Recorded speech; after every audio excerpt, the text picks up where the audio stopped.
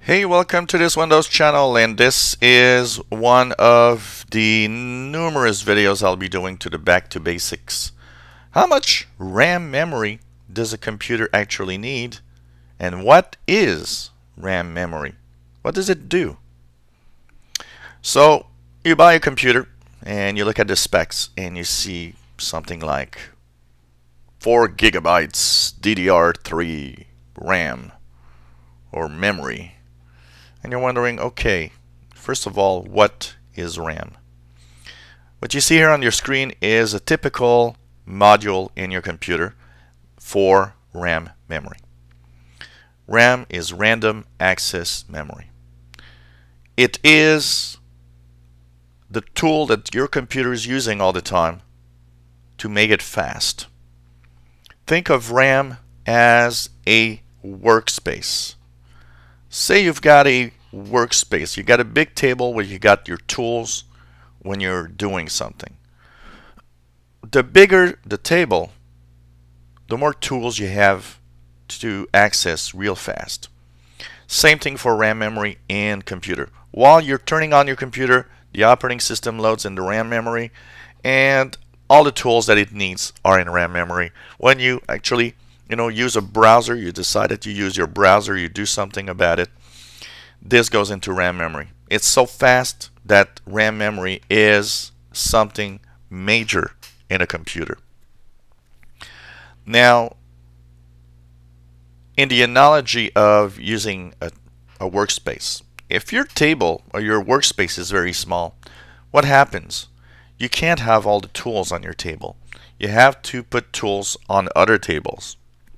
And you know what? You got to stand up and get tools on the other table in order to continue your work because all your tools are not there.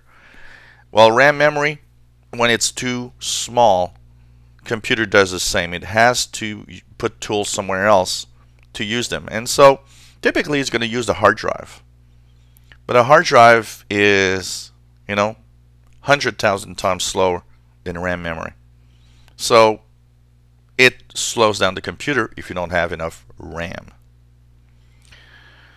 So think of it as the workspace of your computer. Think of it as being something that the computer needs to have its tools really accessible at the fastest speed possible. And that's why we have RAM memory. Now, how much RAM is enough RAM? Let's go look at my task manager here. And you can do the same by right-clicking at the bottom in the taskbar, going to the Performance tab, and checking out CD memory. Now you see here, I've got 8 gigabytes of DDR3. Now, just to let everybody know, DDR is the generation of the RAM used here. So now we're at DDR4, there's DDR5. Each generation technically is faster than the previous one. So of course, if you see a computer with DDR4 memory, it's typically going to be faster than a computer that has DDR3 memory. So how much RAM is enough RAM? It all depends on what you do. But as a typical rule, and for most people that don't really do that much with their computer in general, I often say 4 gigabytes is probably enough for the majority of people. 8 gigabytes, if you're a heavy user, somebody that will have multiple windows open at the same time doing different things. If you are a user of software like Photoshop, and you actually want to edit big files like big pictures or big videos and stuff like that, maybe go to 8 gigabytes is not a bad idea. More than 8, I tend to think for 99.9% of the people, more than 8 is wasting money. There is a very small percentage that, of course, will have 16 or 32 gigabytes, and that will benefit from it because of what they do, but it's a very small portion of users. So if you've got 8, you've got enough. If you got 4, you probably have enough. And you can visually know about this just by checking out here your memory usage graphic. If this is below 50% all the time, you don't really need more RAM memory.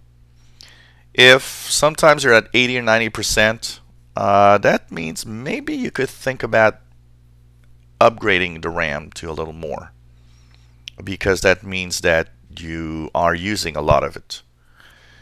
And don't use tools that try to lower the amount used or things like that. That's not the way to do it. The way to do it is to upgrade the RAM, not to use programs that will optimize RAM. It's not a good idea. It's actually going to slow down your computer. So RAM memory is what the computer uses all the time. It's workspace. And of course, in general, if you look at your task manager, anyway, you'll have an idea. 4 gigabytes will be enough for most people. 8 gigabytes will be enough for the majority, if 99% of the people. And if you have very specific needs and work with really, really huge files and very, very big programs, then it's possible that 16. But in general, upgrading to more than 8 is a waste of money for most people. If you enjoy my videos, please subscribe to my channel. You'll be informed when new videos are online. Hope you enjoyed this Back to Basics series, and we're going to have tons of videos explaining lots of things about computers and the basics of the computers. And hopefully you'll enjoy and learn a little more. Thank you for watching, and hope you'll continue on our channel.